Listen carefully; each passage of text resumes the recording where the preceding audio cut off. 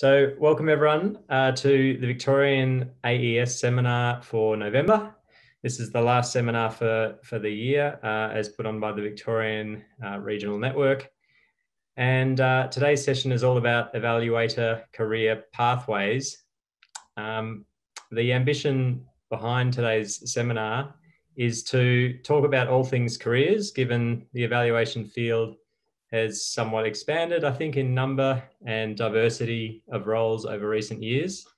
And there are opportunities for new entrants, mid-career and more senior evaluators that are actually quite diverse. And today's session is a chance to hear from a fairly broad panel about their journeys and also some of the things that they've learned along the way, some of the barriers they've encountered, and some of the lessons that they've taken from those journeys. So it's not a full suite of stories because everyone has their own, but we will have an insight into a few people's journeys through tonight's session.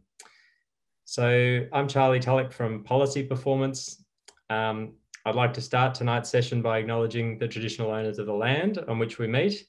And I'm on Boon Wurrung country in Victoria. Acknowledge all the countries that you're all meeting from as well today and pay respects to past, present and emerging leaders. All right, so the PowerPoint slides should be up, and I guess the first thing really to do there is to introduce today's panel because they'll be really driving today's session. I'm purely the facilitator. So the panelists today, we have Leanne Molony from Clear Horizon, Ruth Aston from University of Melbourne, Farida Fleming from Assai, Ellie McDonald from the Department of Premier and Cabinet, Brad Astbury from ARTD, and Squirrel may be on the call at this point or maybe calling in shortly from the Ian Potter Foundation. So we've got a bit of a mix of consultants, government, philanthropic sector, and academia on the call. So the idea here is to get a broad picture of experiences and what the differences are between different sectors that you might find yourself working in as an evaluator. So the broad agenda is there's a few questions that we'll talk through as a group. So first of all, a quick introduction to panelists, and then talking a little bit about some of the barriers and challenges in the field of evaluation. So some of the tough things that people have encountered during their career and some of the barriers that have been overcome in becoming an evaluator, I suppose. And also we'll look at a day in the life of an evaluator. It might be your current role or it might be a past role, and the challenges are just a little bit different based on the setting that you work in. So just contextualizing the differences in things that you might run into and challenges, issues and opportunities and great things about different positions that you've been in as an evaluator. Lessons learned and reflections, and then some Q&As. So feel free to jump in with Q&As as we go. We'll stick to a loose structure, but if there are really interesting questions and things you want to learn more about, then feel free to ask.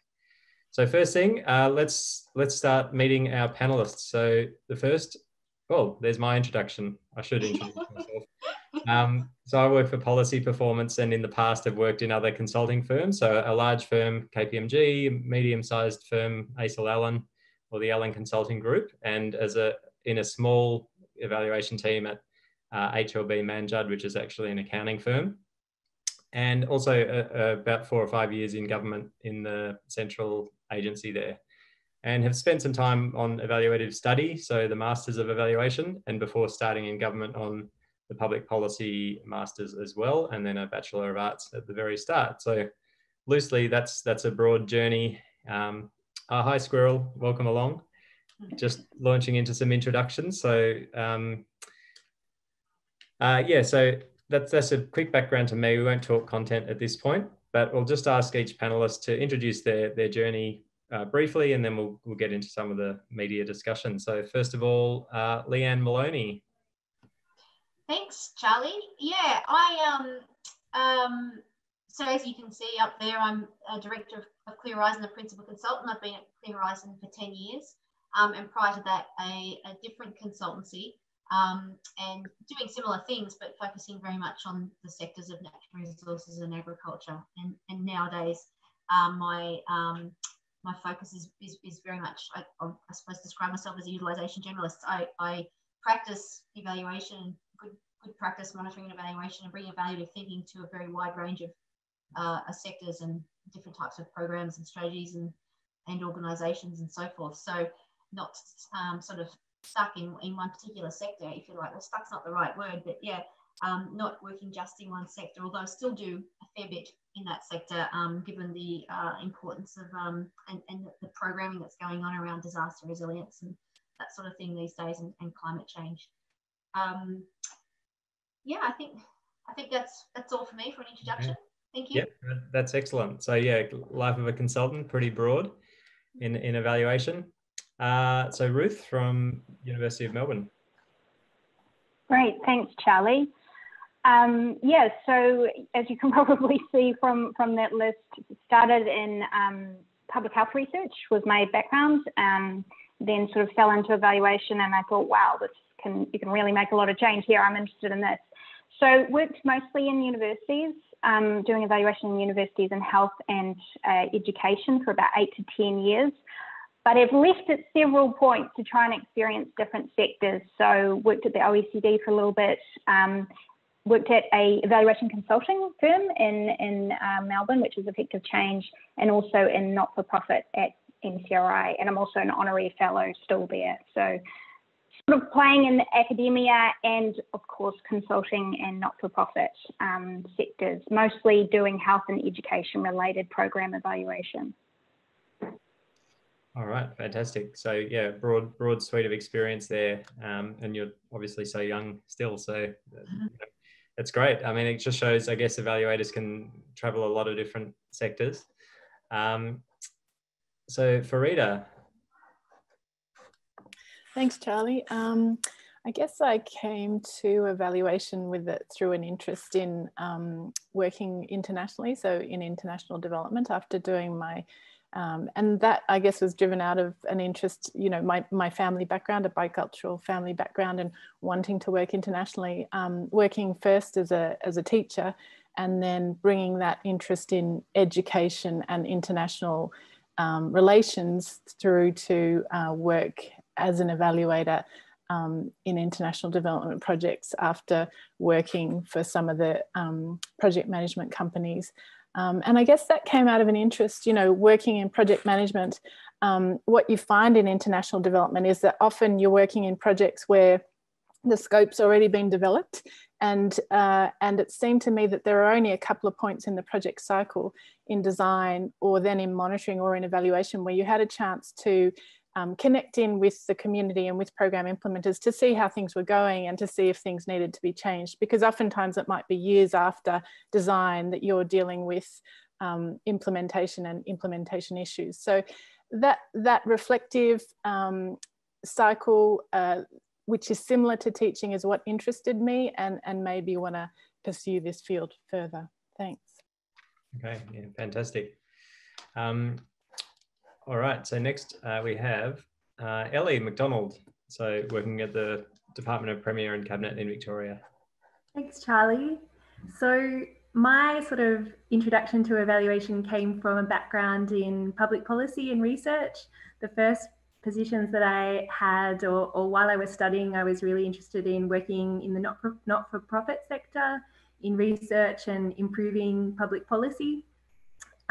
And I was first introduced to evaluation when I was at Oxfam. I was working as an intern and officer there, looking at an M&E framework for women's leadership, and I found the concepts of that I learned there really fascinating, and I think really showed the importance of driving evidence-based programming or evidence-based policy, and sort of saw a link in my studies as well.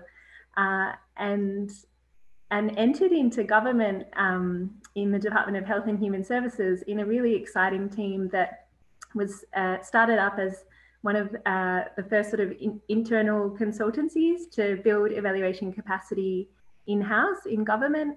And I was exposed to undertaking evaluations, but also capacity building training, and learnt a lot about project management and stakeholder relationships in that team. But I suppose also my background, I studied international relations, so I was always really interested in working overseas. So that experience from government in Victoria took me over to Timor-Leste recently. And I was working in monitoring and evaluation in actually the government there, in the Secretary of State for Equality and Inclusion. So it was around looking at gender equality programs and developing M&E systems to understand the outcomes of those programs for women and communities. And more recently, I'm in Department of Premier and Cabinet. It's still focused on evaluation, but a lot of the focus is on outcomes and how do we support program teams to measure against high-level outcomes frameworks for whole of Victorian government. Okay, yeah, again, quite a broad experience there in several years of an evolving career, and interesting on looking at the list that evaluation was already just a few jobs in, and then all of a sudden evaluation came along and things have, I guess, narrowed a little bit in that space. So Brad Astbury is a director at ARTD Consultants, and backed by popular demand. So Brad spoke at the November 2019 end of year seminar. So welcome back, Brad. Thanks. Thanks, Charlie. Thanks everyone for coming along.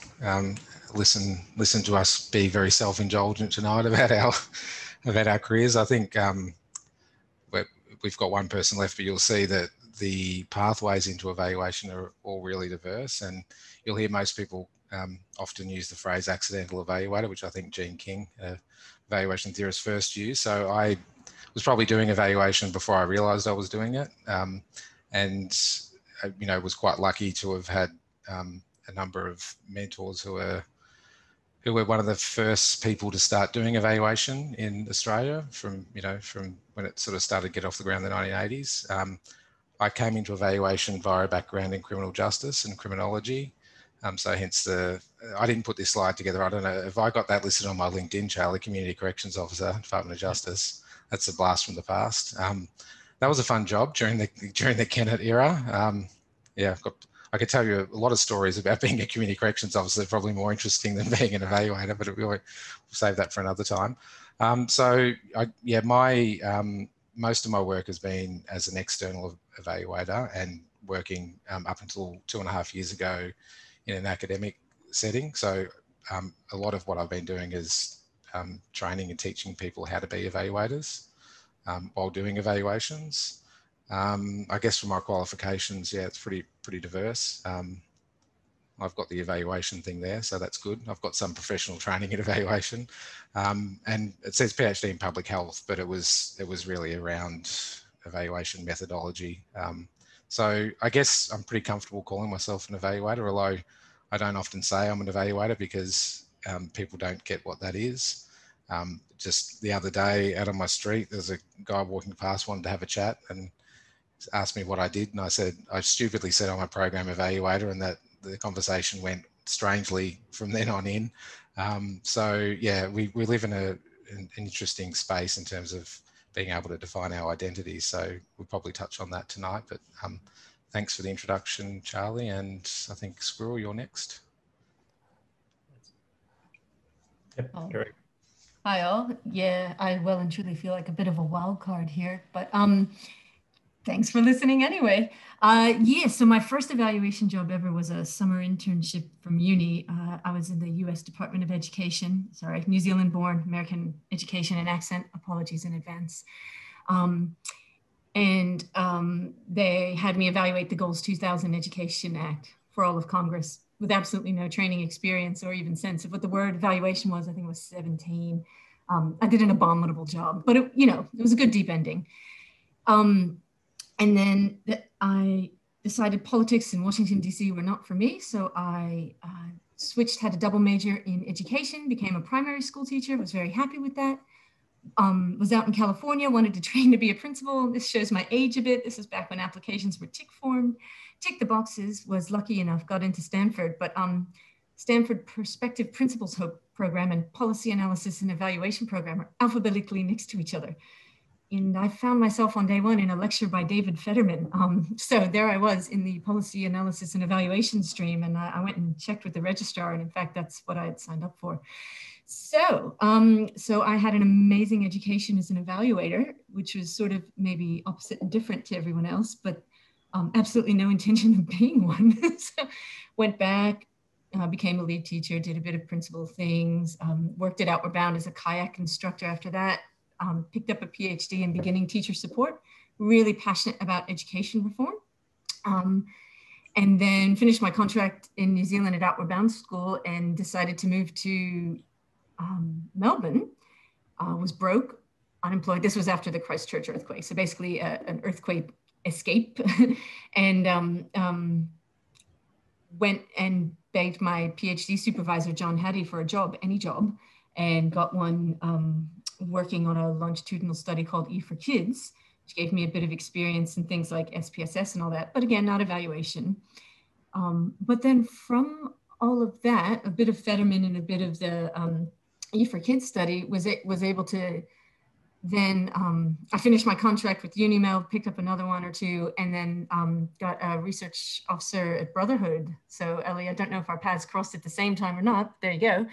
And then while I was working at the Brotherhood, a guy named Alberto, who was one of our funders, just tapped on my shoulder and said, hey, do you want this random job? And it's a long story short, but I was taking improv comedy and thought I'd say yes, because that's one of the homework assignments they give you in improv, say yes to everything, say yes to all offers. So I was like, yeah, sure.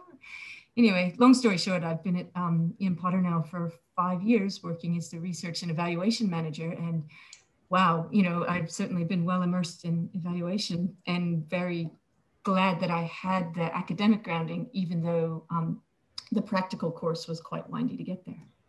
Sweet. Thanks, Charlie, for a slide reminding me of what I've done. Yeah, I'll second that.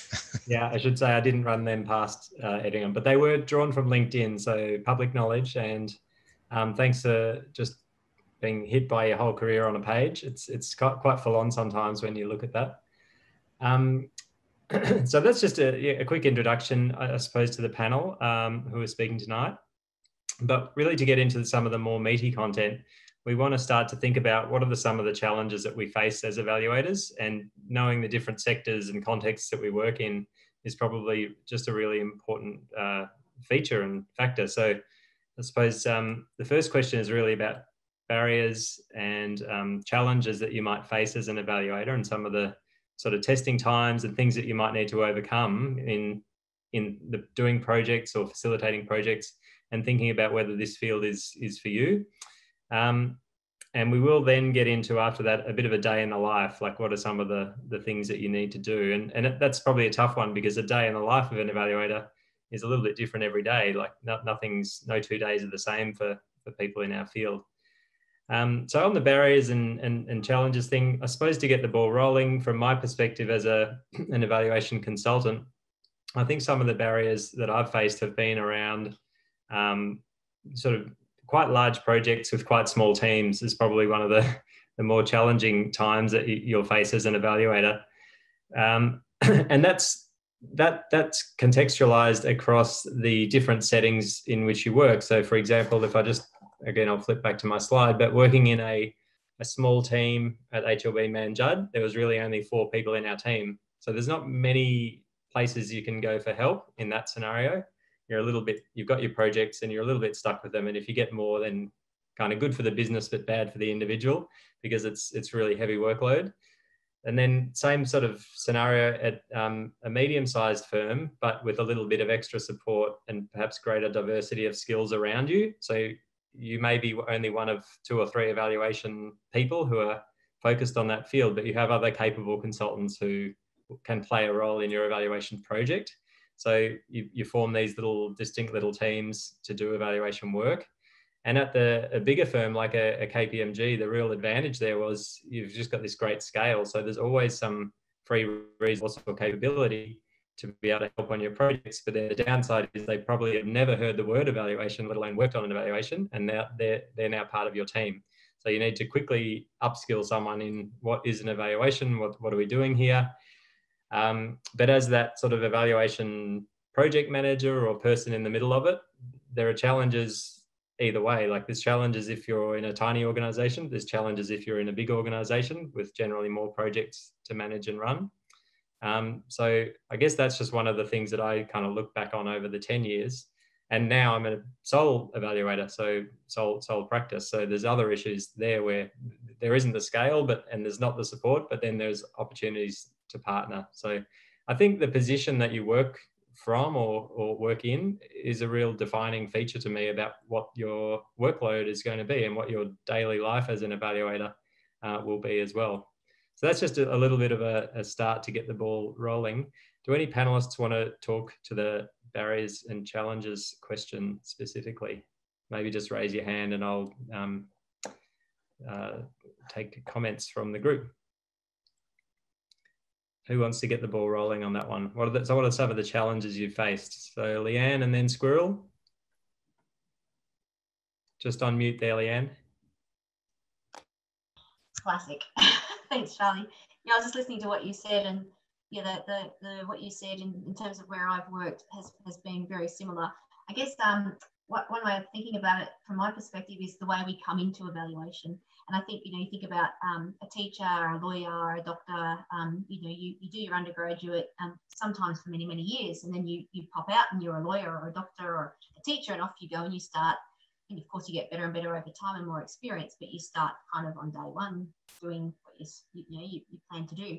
And evaluation is really different. So, last time I looked, there wasn't an undergraduate course, and I can't imagine someone popping out after doing a 3-year undergraduate straight out of school and be having any real legitimacy or credibility as an evaluator, because I think a lot of what you bring to evaluation is your life experience and your maturity. And so my experience, and I think it's the experience of quite a few people, has been learning about evaluation on the job, and then sometimes even decades after working, actually going and thinking about possibly getting a professional qualification in evaluation or not, because you just built up a bag of experience over the years. And of course that's changing now, but how we come into evaluation is not usually straight through an undergraduate. It's a very, very different experience. And we usually start off in a sector, learning about evaluation in a sector, and then possibly staying in that sector or not, moving on and becoming an evaluator who is possibly sector agnostic, which is pretty much who we are at Clear Horizon.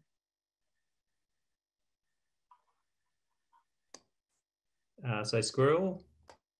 Yeah, I guess I think I agree with Leanne that experience factor is something to consider, and I strongly encourage anyone wavering on it, go do something else for a bit, like whatever your calling is, teaching, environmental engineering, and then pick up and swing back into the evaluation. It'll give you just a little bit more street cred.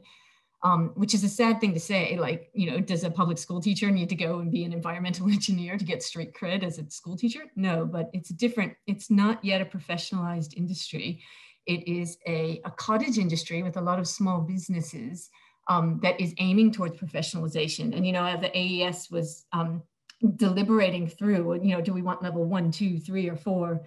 To what degree of professionalization are we aiming for? It's brilliant conversations to be had. So it's not nascent, there's something in this profession that is congealing, but at the same time, it's really tricky to just jump into it if you've done nothing else.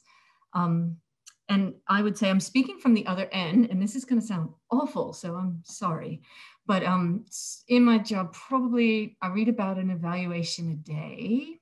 And I've done so for about 5 years. So let's just ballpark 1,000. Let's say I've had some days off.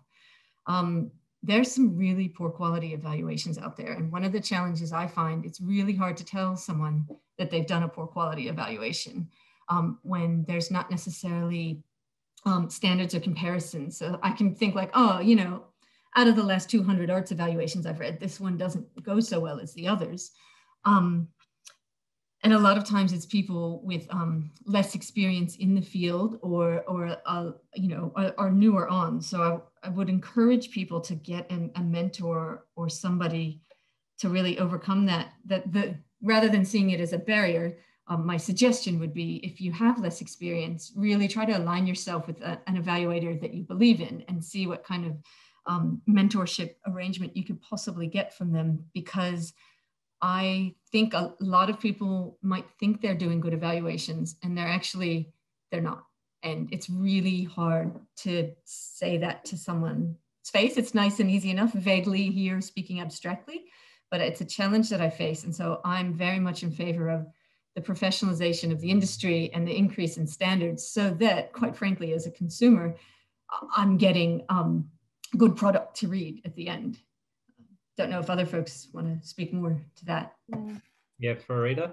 I think so there's been quite a few interesting points there, and just to branch off in a slightly different direction. I mean, I think I found the challenges, you know, over a couple of years can sometimes come at that last period where you're negotiating with clients around. So you might have had initial findings and agreed on those, done presentations, and like Leanne, I take a utilisation focus, so it's got to be useful for people and engage them in processes all the way through. That's my approach. But even so, I think it's important to recognise the different stakes that people have in evaluation, and that sometimes, so Squirrel, just to take the other perspective, sometimes clients or program staff have their own professional reputations and careers at stake as part of an evaluation process. And so, you know, what's important to understand is therefore sometimes people's perspective about what's important. You know, if some people are more interested in what's working and what can be built on, especially if their careers are a part of that. And if others are focused more on what can be improved, you know, that can be an issue of contest, you know. And I think here, I think the profession, so I think just to distinguish between kind of professionalization and a credentialism, you know, like I think we're not yet a credential, then in fact AES hasn't decided to take that path, but definitely trying to be professional. But as you say, Squirrel, you know, you need that body of knowledge to be able to compare oneself and know where one stands. But still, I think within the profession, there are things that can help us, like the competency standards, you know. And I think one of the areas that those competency standards helps us look at is this thing about understanding the context and understanding that power and negotiations of power are part of that. And that with that comes some difficulty sometimes, and we have to work our way through that. And in fact, Brad, I think I remember one time I listened to you a couple of years ago, and I remembered you saying, look, it's important as an evaluator to think about one's position, whether one is only client focused or thinks of oneself as you know, as professionally an evaluator, and it's incumbent then to think about one's own integrity and position, you know. So I think I found that very helpful. So I'll throw that into the mix of challenges that I've found and how I've tried to negotiate my way through it. So a segue for me then, maybe, maybe you, Ellie.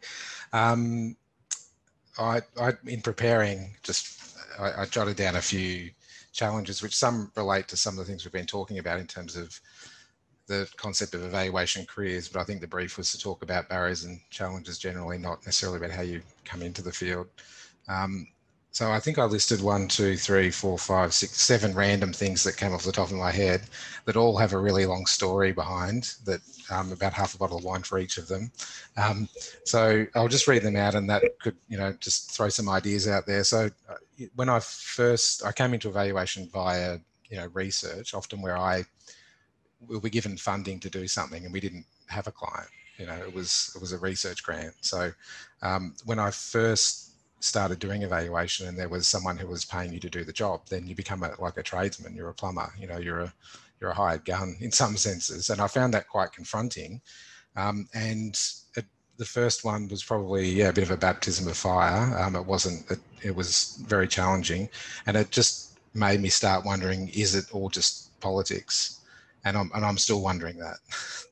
The second thing that links to that, and what Farida had mentioned, was this question around utility and validity. So our 2 meta standards out of another 3 are being useful and being valid, or being credible, or being accurate, and being technically rigorous, whatever that means in terms of your paradigm.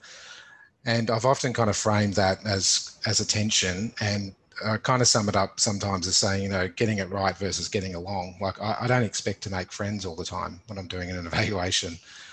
So I think that's important to keep in mind as well, and gels with the politics side of it. You'll probably see an ongoing theme throughout some of my quotes. The second challenge, the third challenge is I've noticed this increasing push towards the soundbite glossy infographic evaluation. And maybe I'm seeing more of that now because I'm, more interested in what competitors are doing because I'm working in a commercial space as opposed to an academic space. And I want to say to people that I hope against all possible hope, but there's still a place for the thoughtful, considered report that stands the test of time and can contribute to change over the longer term. I think in the post-truth and thankfully post-Trump world now, we're still confronting problems around the devaluing of evidence, and that I can see that more and more in evaluations that I'm doing. And where if anyone's kind of interested in this notion of society fragmenting a little bit, then there's a recent article from someone I'm a huge fan of, Ernie House, who's written an article on evaluation of fragmented society that's just published in the Journal of Multidisciplinary Evaluation. And so we're seeing the context in which we're doing evaluation changing quite a lot, and that impacts on us when we try to follow good practice in terms of methods, but we're competing against this sort of post-truth anti-science sometimes mentality. I think I've seen in the 20 years I've been doing evaluation increasing democratization of evaluation, and I'm a huge fan of that to a point because it does address that elitism of the past. So in the 60s when people started doing evaluations, it was a very elitist profession and you had a lot of academics crawling out of ivory towers to evaluate war and poverty programs.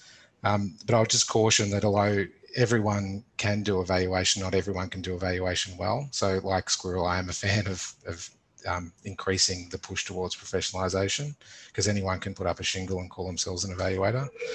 The sixth one was something I is very passionate about, which is the lack of appreciation for the knowledge and theory base of the discipline.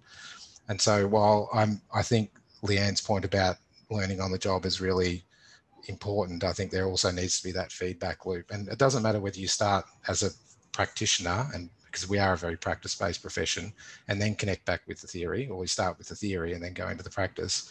It's the constant, it's like a yin and a yang, and they should be interacting throughout your career the whole time. And it doesn't matter which point you come into it. And the last challenge is I've labelled it turf wars and status anxiety.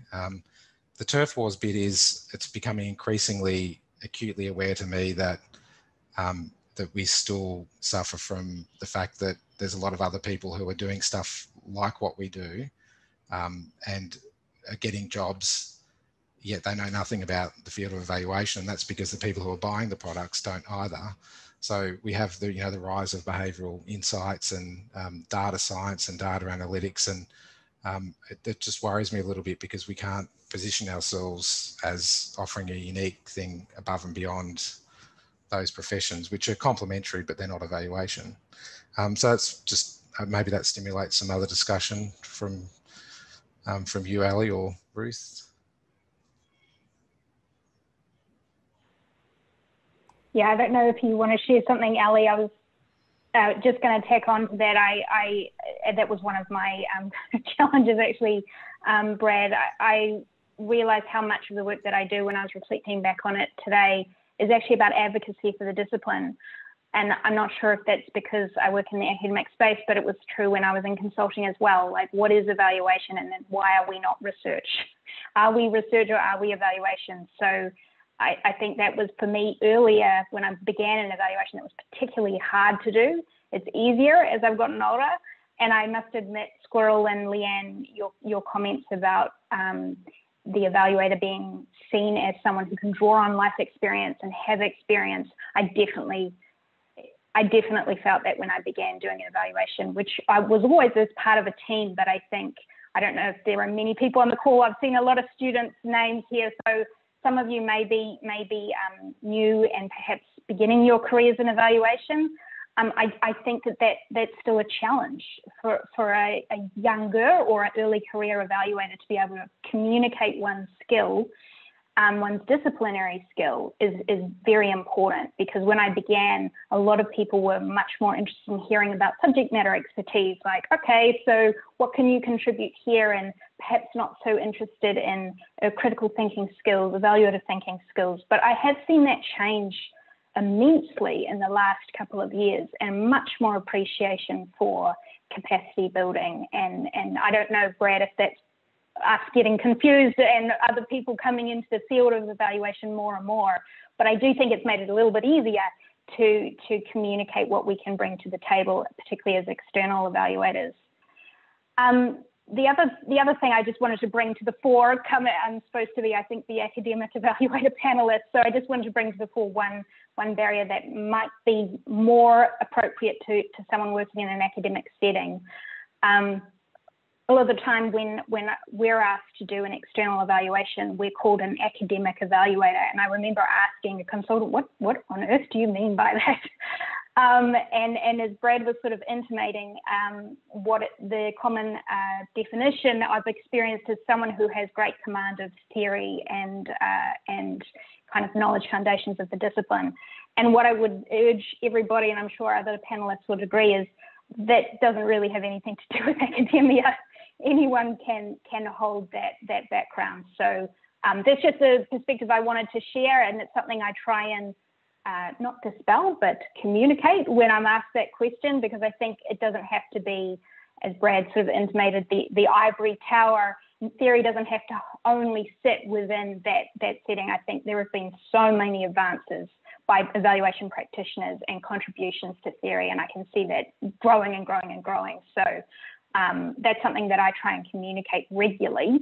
But as somebody who does work in an academic setting, often I am asked to comment on a theoretical integrity of an approach or validate someone's approach. Someone asked me to do that today. Can you validate my evaluation framework?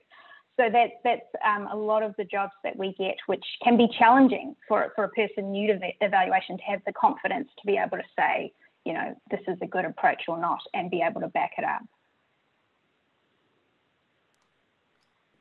So yeah, that sounds a lot like what Brad was mentioning about the validity of research designs and being the critique of that. And yeah, in consulting space, it's a bit the same. So as the evaluator in a big organization, every time there's a project that's called an evaluation, you're involved and you need to help shape this robust and rigorous and reliable consulting method, which is, on the one hand, it's a great opportunity to have an involvement, but does add a little bit of an extra burden in trying to get the projects done and budget them appropriately, rather than going down the line on every component that you'd love to have in every evaluation, but may not be feasible.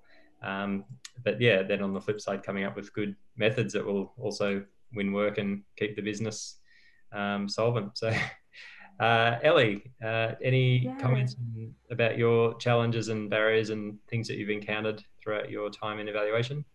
Thanks, Charlie. And I just wanted to touch on Ruth's point. I think when I was working in DHHS, which was a few years ago now, but there was a positive and very strong focus on theory and bringing the theory into evaluation. So that is, I think, slowly moving into government. It's definitely not perfect, and I'm probably not at the standards of Melbourne University, but it's very much a focus. I think it's seen as important within internal evaluation in government. But I suppose, just to also respond to the conversation around early evaluators, I myself am an early evaluator, and I think I wouldn't discourage people who are, say, coming out of their studies and interested in this field to not move into the area. There's a lot of places within government. I think there's a huge investment from different secretaries across different departments, as well as Daniel Andrews, to really push evidence-based policy and evaluation. So within a lot of the line departments like DHHS, Department of Education, Department of Justice, I think all of them actually have an internal evaluation team with varying investments, but I know Department of Education is really building their evaluation team and starting up next year. So I think from my perspective, being in a team and being surrounded by really experienced technical experts was a really valuable experience for me, learning the ropes and seeing, as Farida mentioned, there's a whole range of different components of evaluation, from stakeholder engagement to project management to qualitative and quantitative data analysis and methodology and design. There's just so many different aspects of it, I think, and no one can be great at all of them. And I think being in a really diverse and dynamic team can help you find your place in the field and learn the ropes and make sure that you're sort of there is that quality because you've got that experience behind you from your team. But in terms of challenges, I wanted to just touch on my experience in Timor. These are two just really, really different challenges that I think are still relevant in Australia, but in international development, some of the really basic things like bringing the right stakeholders together can be a real challenge, really identifying them, but also in terms of logistics, a lot of the stakeholders are 5 hours drive away, or, you know, almost a day sometimes away. So how do we engage with them where there's limited internet connection and email capacity? And I suppose that comes into the ability to do data collection, and no data is ever perfect. So I guess evaluation, you really want to find a range of different data sources, but when that's not feasible, I think that's a real challenge in the international development sector to really find the right approach, and also the right approach for the community and the audience that you're trying to tailor that evaluation to. And I think also within government, within the Victorian government, that's a challenge. When writing reports, there's a range of different audiences that want to hear a different story, and they've all got investment in this evaluation. They're contributing in some way. So how do you deliver a report that will satisfy a range of different audiences? And lastly, the last one I had down was just the constant churn and very quick cycle of political decision making and election commitments and investment. And often in government, while there's really great work being done within evaluation and trying to feed that back through recommendations to support evidence-based policy, a lot of political decisions are made before the evaluation is ready, or not within the time frame. So I suppose there was a lot of discussion during the recent AES conference online about the sort of need for more quicker evaluation, and there's sort of I suppose a few different ways to get around it, but that also compromises the quality. So yeah, I think they're just a range of different challenges I've seen in my early career. All right, fantastic. Does that spark any other thoughts in panelists, any of the broad discussion there? So early speakers who wanted to pick up on anything, or if not, we'll jump onto a day in the life of an evaluator. So yeah, we were hoping that on this call there might be some people who are either thinking about moving into evaluation or thinking, well, I've got all these skills that I've developed through my personal interests and study background and past jobs and things. Like, if I was to do evaluation, where should I start? Should I be looking at government jobs? Should I be looking at philanthropic? Should I be looking at international development? Should I be trying to get into consulting? Like, where's the best place for me? And I think what we're hearing here is that we've all kind of gone into areas of evaluation that interest us, but as much from our personal interests as our career interests. So evaluation is not only a job that we turn up to and do. Usually the sorts of jobs that we're interested in doing relate to stuff that we've done at some level before, or at least we can kind of understand and apply our minds to as evaluators across the discipline. But yeah, really the question about the day in a life, does it change based on the different organizations you've been in? Is it fundamentally different the day that you'll work in academia versus the day that you work in consulting? Maybe a question there for Brad. I'm interested in a day in Timor-Leste versus a day in DPC. It's probably drastically different. Like, what sort of, how does the position or our job in evaluation change what we have to do each day and the way that we do it? I think a big one's whether you're internal or external. I know that they're blurry boundaries with those roles, but that I've been an internal evaluator, fortunately only once. I find it much easier to criticise from the outside than criticise from the inside when your job's on the line. So I think that can change things quite a lot. The setting can change things quite a lot too. Like I think, yeah, if you're working in remote locations and yeah, it can change like Ellie was describing. So I think international development evaluation is really, really challenging because you've got language, travel, security, risk, small budgets, small timeframes. Like the environment and the commissioning approach can change it quite a lot. Like how much, like we're all, like evaluation is really interesting because it's much harder than research because we've always got time, budget, data, political and other constraints. So we have to manage the best we can and do something that's good enough in that context. So I think the setting does dramatically affect particularly the role, I think.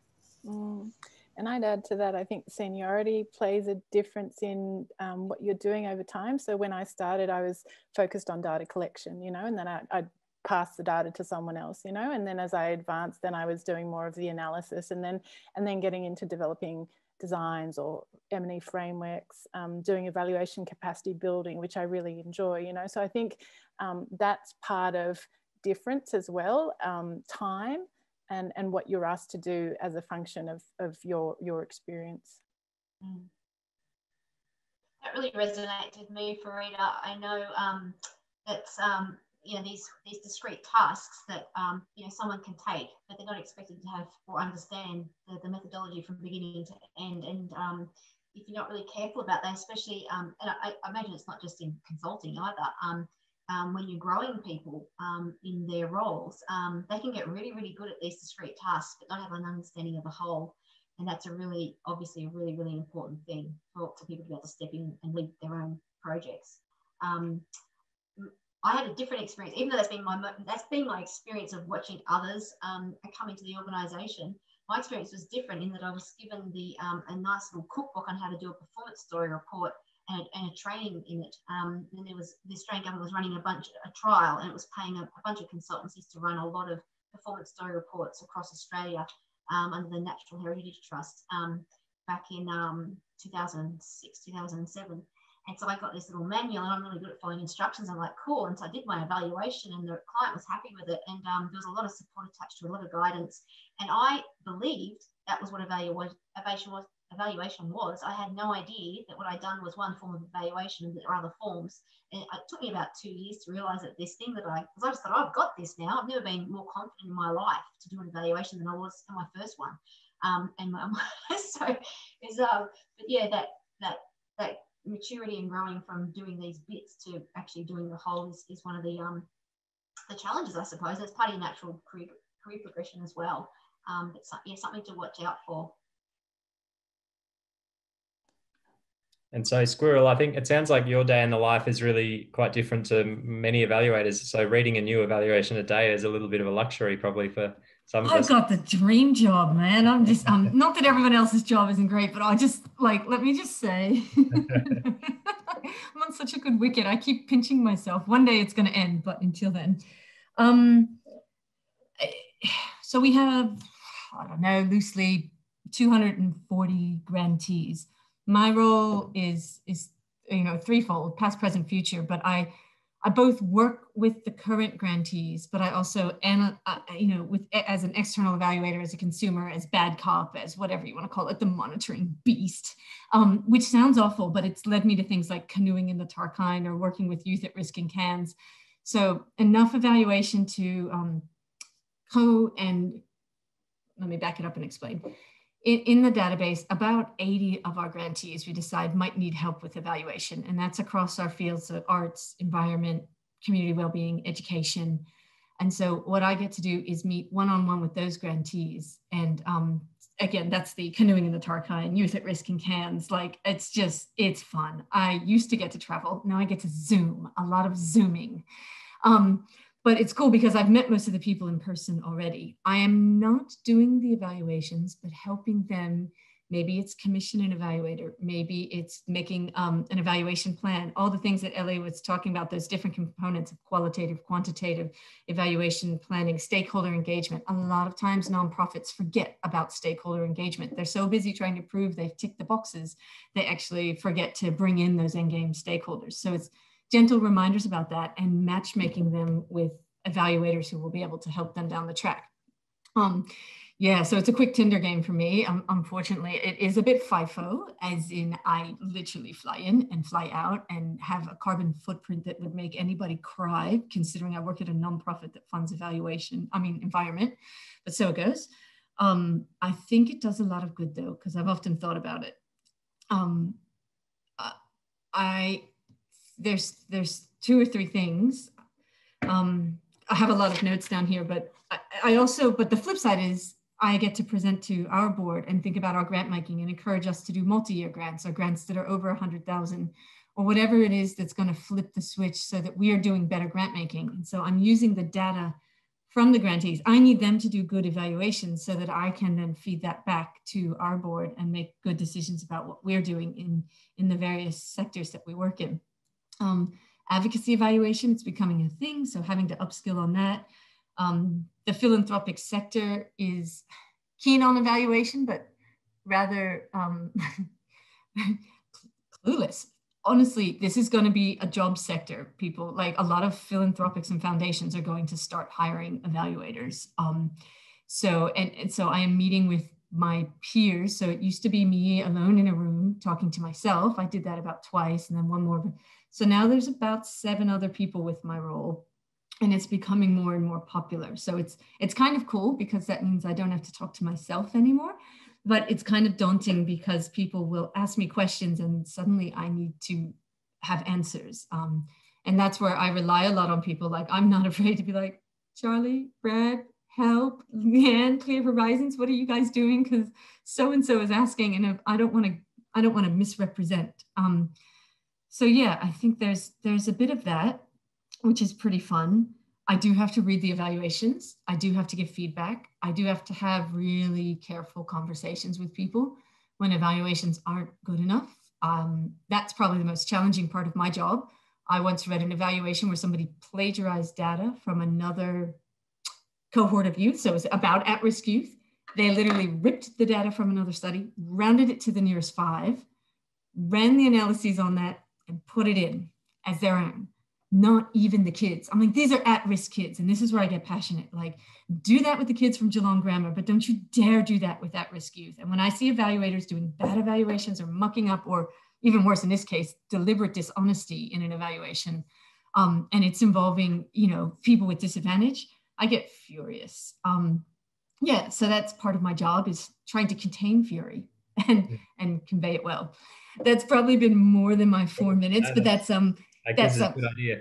So Squirrel is the gatekeeper of good evaluation in the philanthropic sector. So this is what we need to look out for. and setting your own standards, or setting standards, which I think is really interesting. Pushing higher and higher, but also having fun, not losing touch. So having those, meeting with the grantees for a day and seeing what they really need and what's happening, so that I'm not becoming some weird ivory tower person.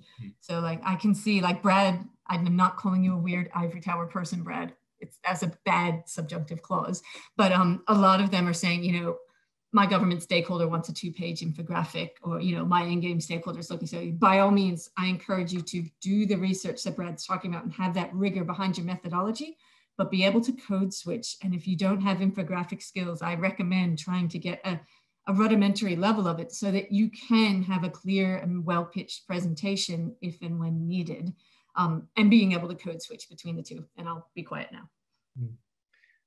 Sounded like a segue to Brad again. But yeah, I do want to also hear from Ellie about what life was like in Timor-Leste and walking in as an evaluator. I'm not sure whether you were the only one or there were others.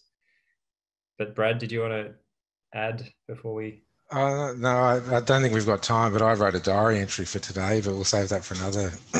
I don't write the diary entry, so this is my first chance to do it, so I won't read it out. But basically, it was, I had deal with screaming child in the background, deal with poor data. That was just part of the entry for today. All right, that's the day in the life. Yeah, deal with screaming child, deal with poor data. Yeah, in that order, presumably. Yeah. Ellie? Yeah, thanks, Charlie. I'm trying to think of the day in the life of an evaluator for Timor-Leste. I think within the government of Timor-Leste has very, very limited resources. And one thing I realized going there was that the focus was very much more on monitoring and setting up monitoring systems and finding data that would be of quality to show progress towards outcomes from a monitoring perspective, because there just wasn't the money to bring in a lot of resources. It was very costly to go out to municipalities.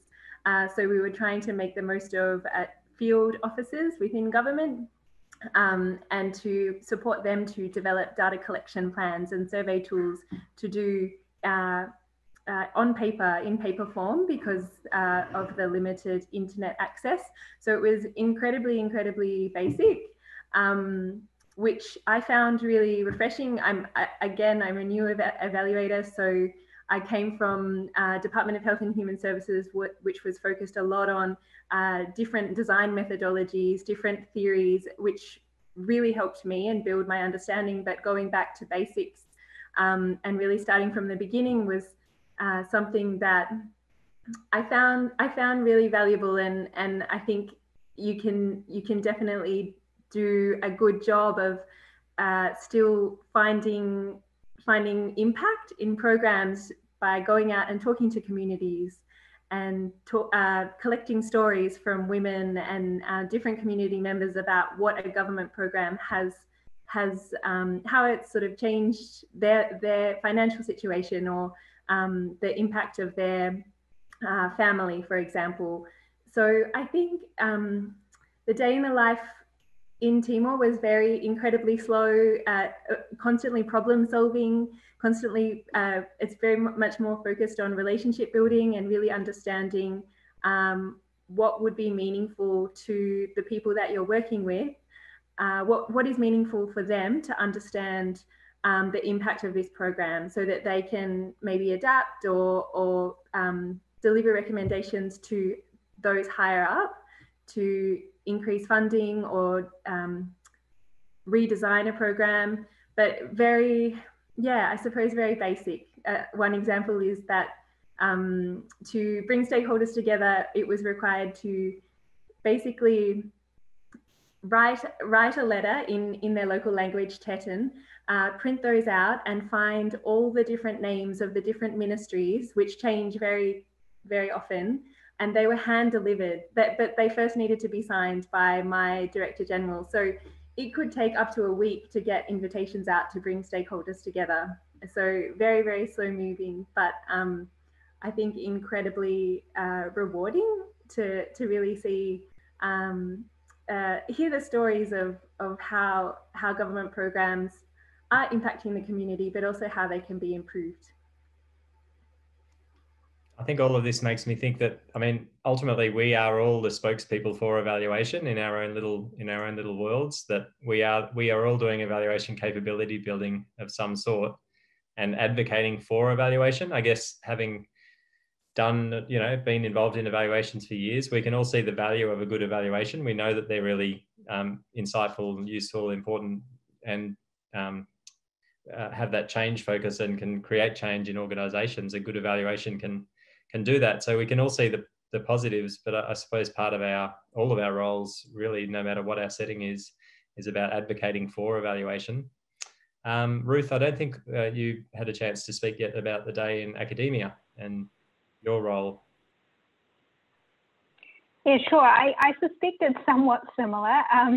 I also, Brad, was looking at Outlook Insights. I don't know if anyone's looked at that, but you can get, data about how you spend your day, and my collaboration time relative to quiet work is quite alarming, actually. But regardless of that, I think what might be of interest to people on the session tonight is, so academics, doesn't matter what discipline you work in, really have to do 4 things. You have to do research on your discipline. So I have to find creative ways, and a lot of my day is spent trying to do this, find creative ways of finding how I can do research on evaluations that we're currently doing, because I don't believe we have yet got grantors who are giving out money for doing research on evaluation, but we're working on that as part of advocacy. So that's a big part of what I do. So do evaluation and do research on it, teach in the master's program, which a lot of people talk about, and supervise evaluation students. And then a subject that I think, again, I don't think it's unique to academia, but is leadership and service. So service to the discipline and leadership of the discipline. So being able to talk tonight and to work with the committee is a component of that, but also as part of Melbourne Uni and most other universities, you really have to create international linkages. There's a huge push to try and create linkages, particularly in evaluation, because CPE, we're the only academic centre of evaluation in Australasia. So we're trying to build up a larger and larger and larger group of people who do evaluation in academia, but also in consultancy who might be interested in doing research on evaluation. So that's a big part of my job as well. And it's also some project work. Does that fit into the research bucket, or like the, yep. Okay. Yep. So that's the hardest bit to communicate, and I'm sure Brad has got many stories about this, and maybe Squirrel, you may do too, actually, with your work. But communicating that evaluation practice meets the standard of what might be considered doing research at a university. So yeah, majority of academic evaluators, I believe, and Farida, you might want to comment too, most of us are funded on evaluation projects. So you kind of have to make the research work in that. So 80% funded on soft money, which means you're just continually looking for the next project and trying to find a common through line for your research, which is quite challenging and interesting at the same time, trying to select projects that might support what you're interested in, but also pay for your job. Yeah, wow. Certainly a pressure that's a little bit unique to that setting that others may not. Not for much longer with all the job cuts in the university sector. Everyone will have to have to do what evaluative people who work in a. I mean, there's a lot of academics who do stuff that they don't call evaluation, but it's the same. You know, like they're working on applied work. You know, they're getting commercial research category 3 and 4 grants, which are have a strong evaluative focus. They might not call it that, but yeah, it is a juggle. Ruth's being very modest. She's one of the hardest practicing evaluators as well. So like, she's, I think, probably potentially currently doing more projects than I am while teaching and all that kind of stuff. So yeah, being in it, that's why the term academic evaluator doesn't necessarily mean a lot, because it's not like you're, just sitting there with a, arm patches on and a pipe, wandering the library, reading interesting random books. Yeah, about evaluation. Yeah, exactly. Really quite applied. Yeah. All right, excellent. So the last block of questions, and we can take some Q&As as well. So start thinking of any questions that are on your mind. But really, the last element is around lessons and reflections about career options and development. So I think for me, and what I'm just seeing as an evaluator, is there are more roles in evaluation now than I guess there've ever been, which I think is a great thing for all of us on the call and our profession, that there is variety, like there's choice, there's some degree of choice, and there are new roles being created. And so it's quite a good time, I think, to be, thinking of different options and seeing what's out there, and maybe thinking of new challenges or whatever it might be. But I suppose the observation from my perspective is that there are a whole range of choices, and it was a relatively narrow field, I think, when I got into it about 10 years ago. But seeing all of the government agencies really driving new positions, a lot of not-for-profits, establishing internal evaluation positions. We're hearing that the philanthropic sector is going that way. I mean, part of this might be market-driven, where we're sick of paying the whatever fee for the consultants to come in and tell us stuff that we already knew. We can do this ourselves and capture that knowledge and build capability at the same time. So I think that sort of shift towards internal evaluation positions is something that I'm really noticing quite a lot at the moment.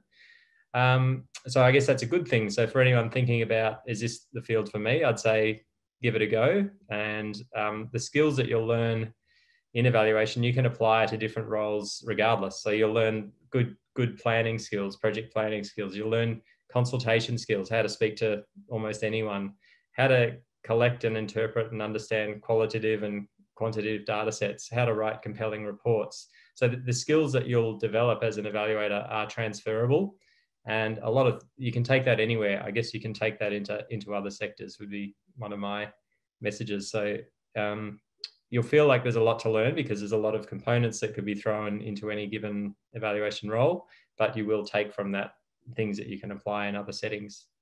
Any other comments there or observations about reflections about options and development and where people might go in the evaluation world? It's a random trend, well, not so random, but a trend I'm noticing, like with everything else in the Black Lives Matters movement, but just push towards equity evaluation. And I think just in general, diversity. I would encourage folks to to think of yourself and how you bring a diverse perspective, but to also think of the whole field. So you might be thinking, oh gosh, what should I do? Where, when you land your first job, how can I do this? But look around you and who else can you help?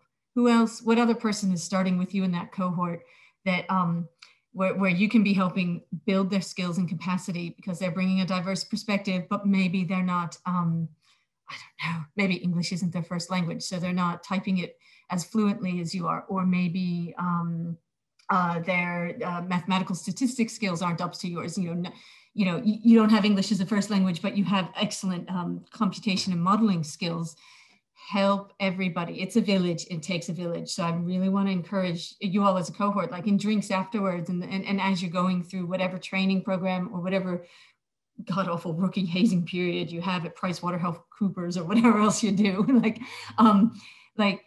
work with each other, but don't just think of yourself and am I good enough and how can I fit and how late can I work tonight, but how can I help the sector, the diversity, the equity, and build the capabilities all around. Because as a sector, we need to move up, but I also think we need to make sure that there are more diverse perspectives, and it's not just diverse perspectives as tokenism on a particular project, but there's a real wealth of knowledge. And when you look at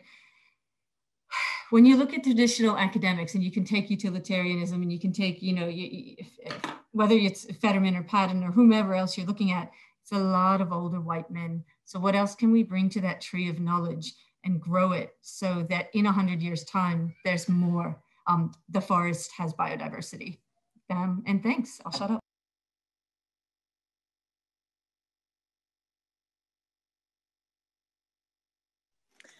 Yeah, just build on what Squirrel says there about, I think, as an evaluator, you also have to kind of determine your own principles and what you're working for. And I think, for me, it's not a technical thing. It's a, it has to have commitment to it too. I think that's one of the things that makes our work wonderful, is that if you have a commitment to social justice, then you can work on programs that are important to you and that you can hopefully make a difference to, So I think that's really important, to know where you stand and what you're doing it for, And the other thing is, the point you make, Squirrel, is that it takes a village. I think there also is a village, So I think we have to recognize that we're not in this alone.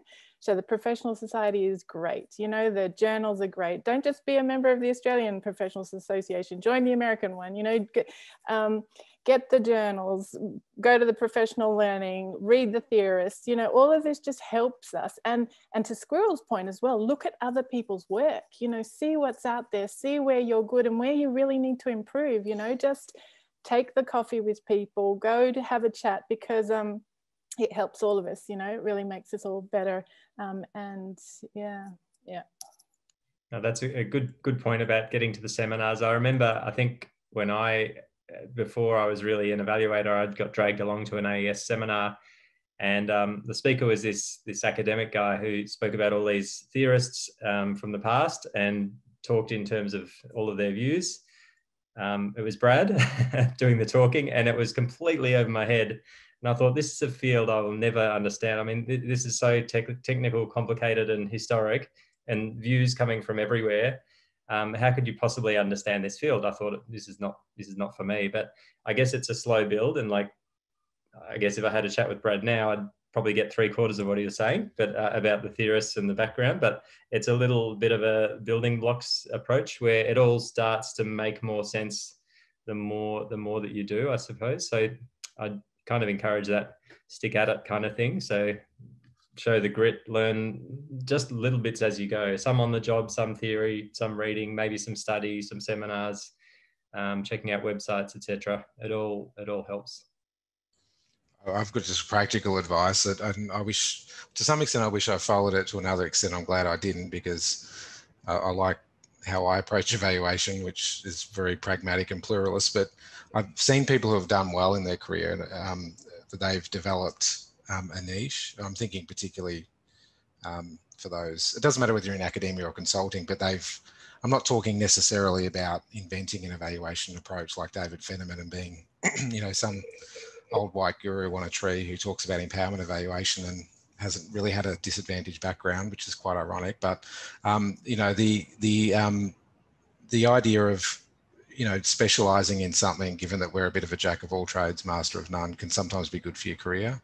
So rather than trying to be all things, and other disciplines specialize, we just haven't really got those, within psychology, there's clinical, there's community, there's, within engineering, there's civil, there's mechanical, we don't really have that distinctness yet. We have people who rally around the evaluation gurus and rock stars, but we don't have these distinct things. So, I could foresee situations where people would become specialists in particular sectors, and there are people who do that. And so I do a lot of mental health evaluation, and they start picking up and snowballing a lot of jobs in that space. There are those who might get well known for using a particular approach. And so they become very well known for being, realist evaluators or empowerment evaluators or something else. That can be effective.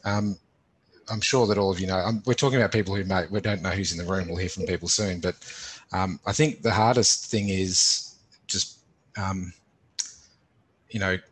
getting the opportunity. I think in the last 20 years, nearly every job I've applied for, I haven't gotten. And all the jobs I've had, they've kind of fell into my hands. So it's really tricky because, yeah, I've written thousands, well, not thousands, but hundreds and hundreds of, applications over my career, even though I've had long stints at different places, but it's been often just the right place, right time. So it's hard to plan for that serendipity.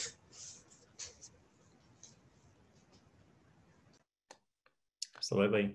Does any of the other panelists have a comment on options, development, opportunities? Ellie? Yeah, I wanted to branch off what Brad was saying. I think as well as specializing in different evaluation methodologies, one area that can be useful is to sort of specialize in a particular subject matter area. I think often, even though I think our skills are to be able to transfer our knowledge and learn subject matter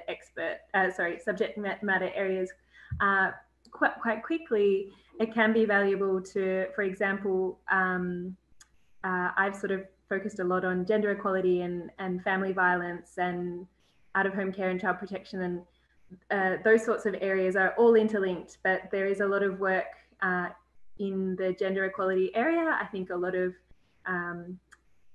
different areas have a gender component, so that is a valuable area, and I think there's a lot of investment in that area in government, but other areas as well, such as climate change and any area really. But I think that can kind of maybe distinguish you a little bit more, as well as I would suggest engaging in a whole lot of different evaluations. So putting up your hand to engage in a really quantitative focused evaluation. That's not my background. My background is more qualitative, but I learned a huge amount having to do quantitative evaluations in DHHS, and that really helped me in my work in Timor. I would also suggest maybe moving across sectors, so working in the not-for-profit, understanding that sector as well as government and maybe the private sector. I think that can really help you develop a big picture of different audience needs, as well as different ways the sectors do approach evaluation. And what else did I have? I think one thing, I suppose, also goes to Brad's point around the challenge of getting work, but then you're sort of tapped on the shoulder, or you get work that sort of falls in your lap through maybe networking. And I think that there is such a value in networking, and not in sort of a way that is sort of sleazy or over the top, or because I know that term is sort of a bit strange, but I think developing networks and really helps you learn from others about what they're doing and what the challenges have been, but also can really connect you to people that you might see again 5 years down the track, and there might be a job going with them, and because you sort of and get that they know your background or they've seen work that you've done, it can be really valuable in your career, I think. I see you nodding there, Ruth. Is that? Yeah, I was just going to say I totally agree. And if I could offer one very practical suggestion,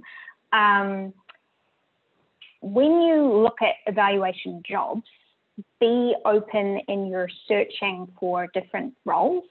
So like often I've seen lots and lots and lots of position descriptions, which to me is, I'm like, oh, that's evaluation, but it's called an audit officer or a program manager or a, you know, I've seen so many different role titles for what could be an evaluation position, what looks like one.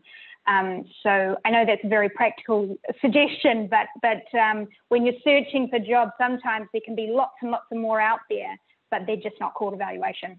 So try and be targeted and open to different role names as well. And on the flip side, look out for the jobs that are advertised as evaluation that aren't really.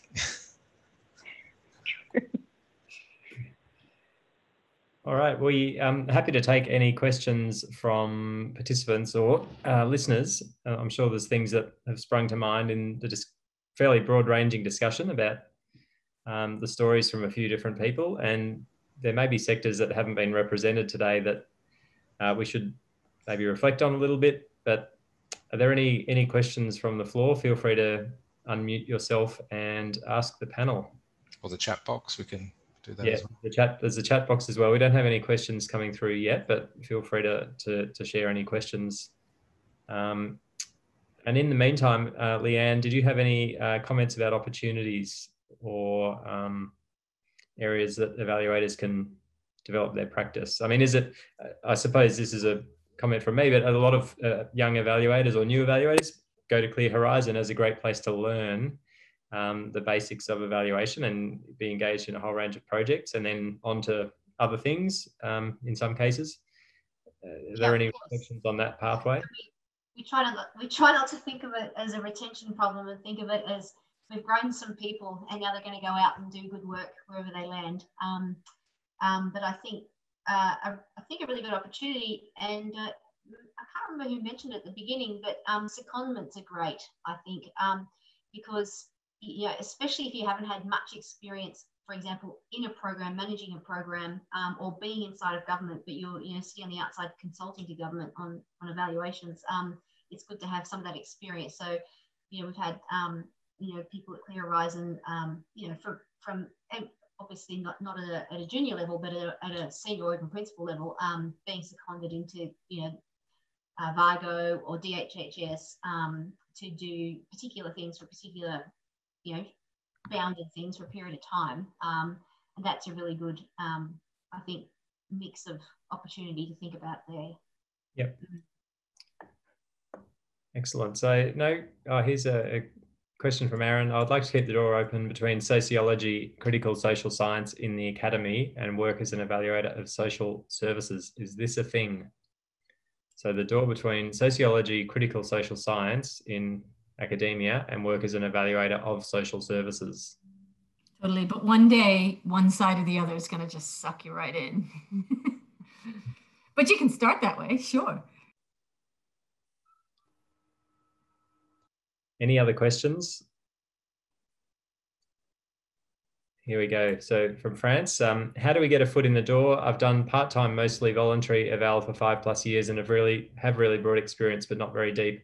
I've applied at government, not-for-profits, big and small consultancies, and I'm at a loss to know how to get a foot in the door. So how do you get that first start in evaluation? It's a good question. Any panelists have any ideas? Apologies if I was one of the presenters here, but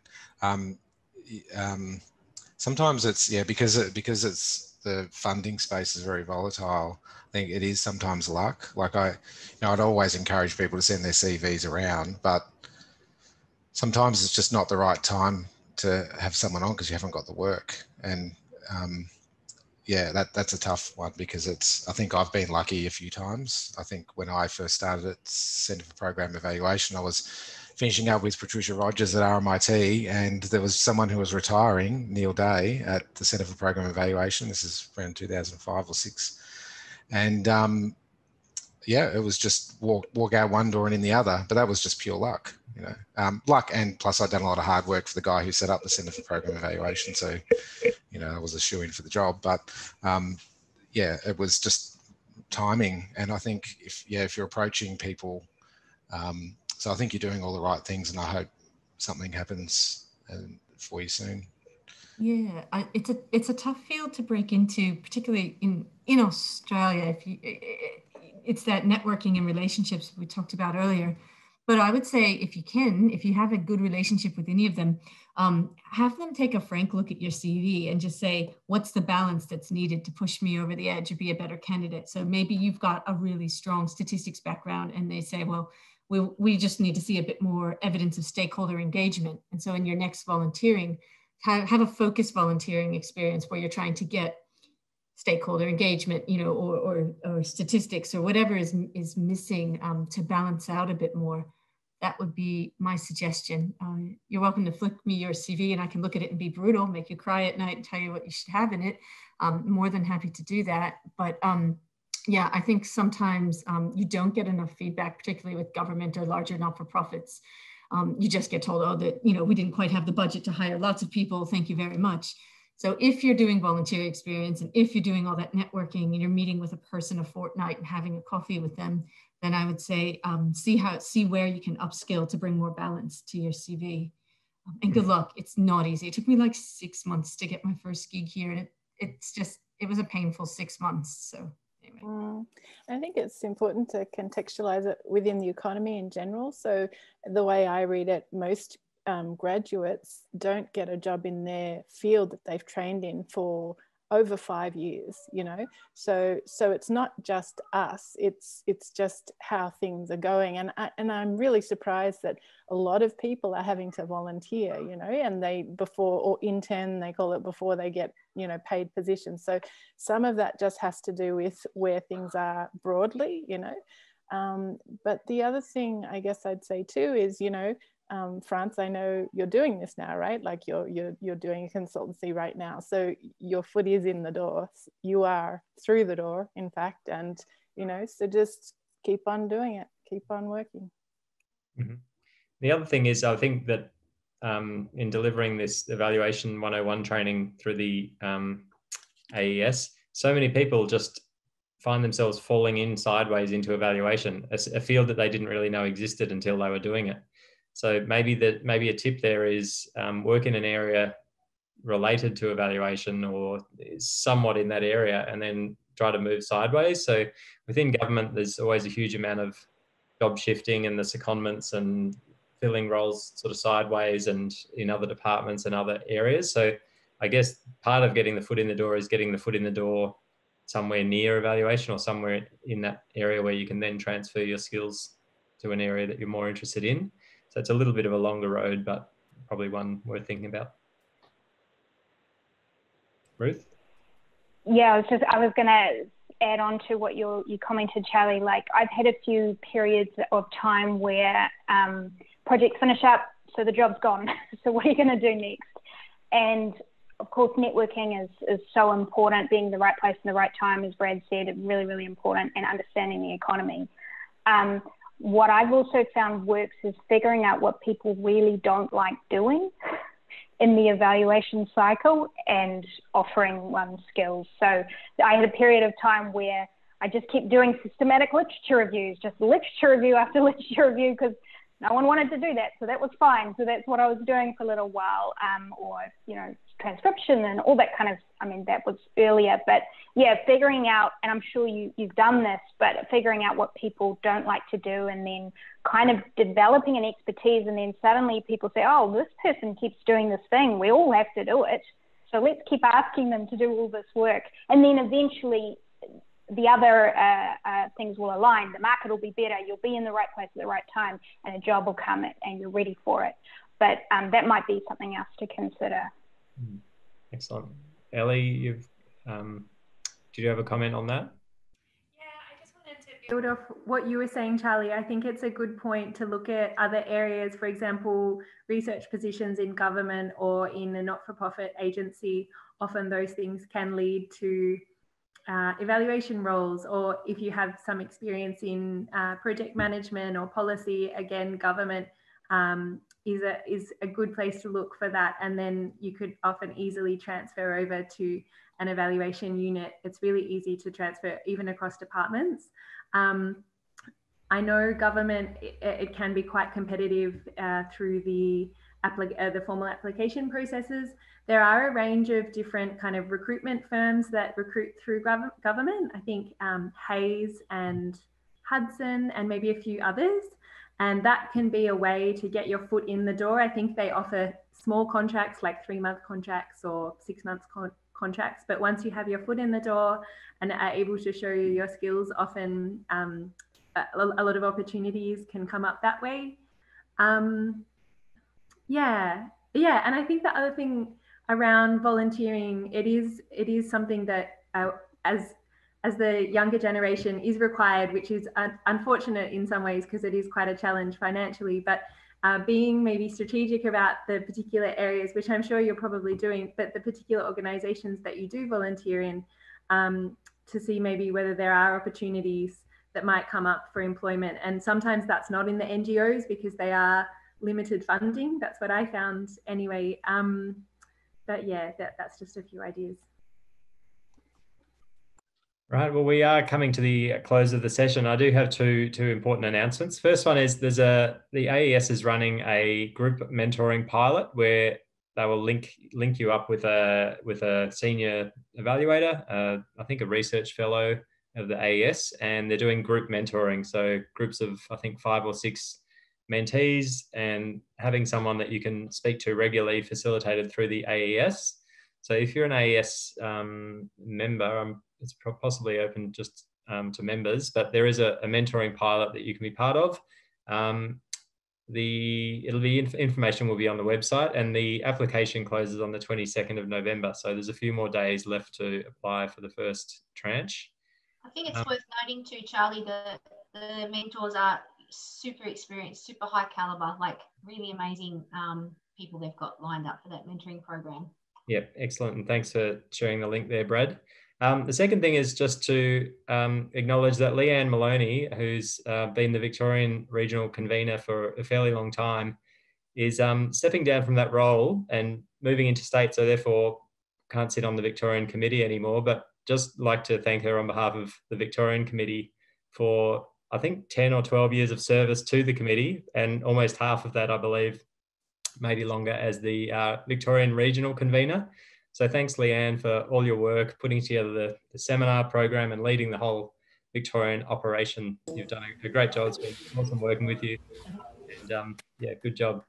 Thanks, Charlie. You snuck that one in. It's a good time too to announce who the incoming regional convener is, which Bill will be put forward to the board to approve this weekend, which is Eleanor Williams, and she's currently the COVID evaluation director at DHHS, and has been at DHHS for a while, and has set up the evaluation unit there, which has grown over time, which is really instrumental in and very active in setting up the Victorian Public Sector Evaluators Network and the Australian Public Sector Evaluators Network. So you're in super good hands. Yeah, fantastic. Thanks, We're very lucky in Victoria.